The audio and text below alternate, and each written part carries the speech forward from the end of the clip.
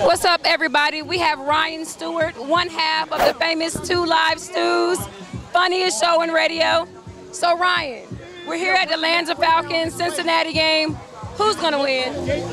Well, it's kind of tough to say who's going to win, but I'll tell you who I think will win and who I want to win. Okay. I think the Falcons will find a way to get it done. They've got more at stake right now. They've been playing more consistently. Offense has been moving the ball on the ground, as well as Matt Ryan has had good games. And defensively, the Bengals hadn't stopped anybody. Offensively, Carson Palmer's playing terrible. So that's why if I had to pick a winner of tonight's game, I would say it would be the Atlanta Falcons. Okay, that's a fair assessment. Now, you know, last weekend, Dunton Robinson of the Falcons, Deshaun Jackson, they had a collision. So now they're trying to implement this helmet-to-helmet suspension for, you know, certain hits. What do you think about that? The whole devastating hit situation is crazy. This is a devastating sport. They're modern-day gladiators out there, and it's a very, very physical game.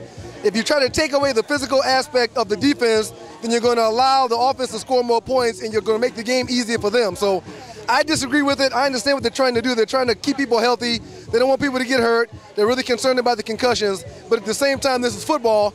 Everybody out there knows what they're out there for, and they know the risk that they take while they're on the field. So I think it's a whole bunch of malarkey, but the league's going to do what the league wants to do and what they see fit.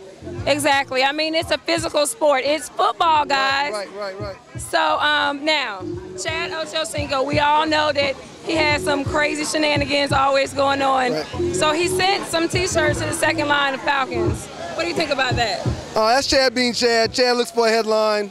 Chad's not having a good year on the field this year. He's doing okay, coming up to a contract year, so he's got to do things to be talked about. Other than that, that's about it. He sends the opposing secondary of every team they play something. Right. It doesn't mean nothing to me. I mean, the game's played on the field. He can save his money if you ask me. That's a personal opinion. All right, well, we respect that. So there you have it. Ryan Stewart, Two Live Stews. Check us out, TNSP Sportsnet.